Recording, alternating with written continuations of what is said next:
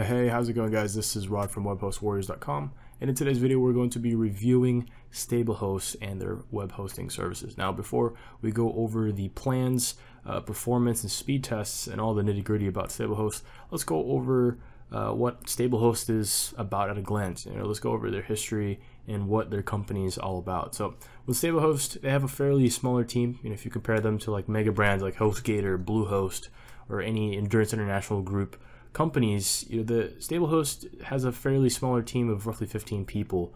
So that could be a good and a bad thing, but I look at that as a good thing because they have more people that, not necessarily more people, but each person is fairly dedicated and has their own duties to fulfill for that company. So instead of people that are coming into work that may not be happy with where they're going, at least with this company, it's a smaller group, it's a tight-knit group.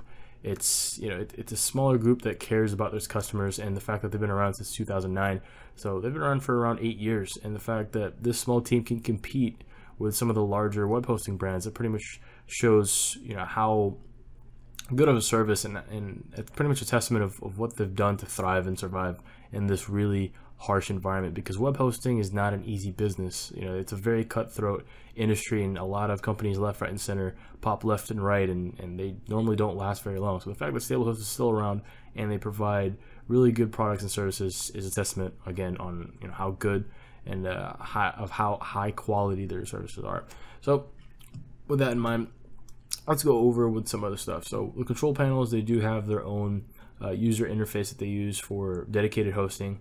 In terms of hardware, they have fairly updated hardware. They use 96 gigs of RAM, dual E5 CPUs, and enterprise level SSDs for their own servers within their network. So that's fairly impressive. There's a lot of companies out there that are like 10, 20 years old. They've pretty much use the same type of machinery or the same type of equipment, and they're not really inclined to upgrade. But at least with this company, it's still fairly new, and with that in mind, they've had a fair amount of growth since 2009. And also with their support, they have a fairly good support as well. I mean, if you look at the very bottom of the site, I mean, they have their own phone number in big bold letters, so you can pretty much call at any time. They have 24/7 support. So overall, a company, in my eyes, it doesn't really throw out any red flags for me. So overall, it looks like a good company. Now let's go over the actual web hosting plan. So they have different types of plans. They have standard shared web hosting, enterprise level web hosting, reseller web hosting, and VPS and dedicated hosting as well. And in terms of apps, I mean, they pretty much integrate with all the big major apps like PHP BB if you're planning to making communities or forums, Drupal for like making educational types of websites, same thing with Joomla, and of course WordPress. It's one of the biggest website building platforms out there, and of course they also support Magento, which is an e-commerce website building program. And other than that, why should you choose StableHost? StableHost has limited bandwidth. Their network can support up to 200 gigabytes per second with their network. They utilize, again, high quality equipment. They have 24/7 support. They have really fairly quick, fast load times, which I'm going to be going over later in the video. And they do have one-click installations as well within the dashboard. So with that in mind, again, it's not throwing red flags for me. So overall, I mean, StableHost is a fairly good company so far. And also, they're pretty open and they're pretty transparent as well. They also do have real customer reviews as well, which I'm going to go over later. But other than that, let's focus more on the shared web hosting plans that they have. So with the shared web hosting plans, they have 3 different types of plans. They have the starter plan, pro, and platinum. So the starter is $4.95 per month, the pro is $8.95, and the platinum is $29.95. Now, if we look at the key differences between the packages, if we start off with the starter and pro packages, the websites that you can own for the starter package if you're just starting out is just one website, but you do get to utilize again, 24/7 support. I believe with emails, let me see.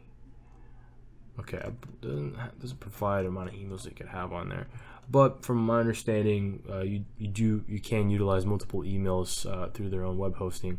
So that was started in the pro programs. With the pro program, you do have unlimited websites. You can have up to 500 accounts per server, about 2,500 max files. You get 1 full CPU core. Then with a platinum, you get 2 of those and pretty much double the max files, but you do get less accounts per server since it is more of a dedicated server. Other than that, you also do get tools like script troubleshooting, hack or compromise repair, and security, and spam expert spam filtering with the platinum edition. So those are pretty much the key differences with their actual web hosting in that regard.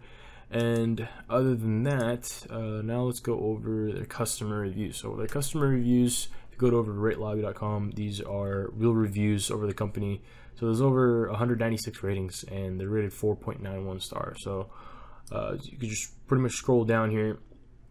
I mean, they've gotten fairly good ratings, considering, again, they have a smaller team. Now let's go over the performance side of it. So I'm here at hostbenchmarker.com. And by looking at some of the page speed test results with StableHost, it's actually competing with some of the best web hosting companies out there. So their average page load speed is 3.8 seconds, and the average load time for most web hosting companies for other web pages is around 7 seconds. So the fact that it's 3 seconds for an average, it's just fairly quick. Best times are 2.39 seconds. And their worst was 12.29. If you compare it again with like HostGator, Bluehost, DreamHost, all these other companies, it can hold up there. So by getting involved with StableHost, at least you know that you're getting a really good above average product. So there's no complaints there. And other than that, in terms of uptime, it's pretty much 99.9%. So if you look at these other companies, it's placed around 5th place. It's 99.94%. So in terms of uptime, you don't really have to worry about your website going down. So it's pretty much up 99.9% of the time. So, with that in mind, just by looking at these characteristics with StableHost, I can say without a shadow of a doubt that it's a safe company to get involved with. If you want to get involved with a smaller team where there's more care and more passion involved compared to a big mega brand like Bluehost and HostGator where they have hundreds if not thousands of employees, I would get involved with StableHost and look at their plans. And you can go ahead and click below the description or throughout the video to look at their website and look at the plans that are right for you. So you can pretty much go from web hosting plans, unless you already have a fairly big business. You can go with enterprise. If you plan on being a referrer of the company and sell the hosting yourself, they have reseller hosting for $9.95, and then VPS at $9.95 as well. So with that in mind, guys, that's pretty much the review. That pretty much sums up the review for StableHost. Overall, I don't see very many red flags with the web hosting company, which is why I'm reviewing them and openly promote them. So with that in mind, guys, just go ahead and click below, look at the plans with StableHost, and that's pretty much it, guys. So I'll see you guys on the next one.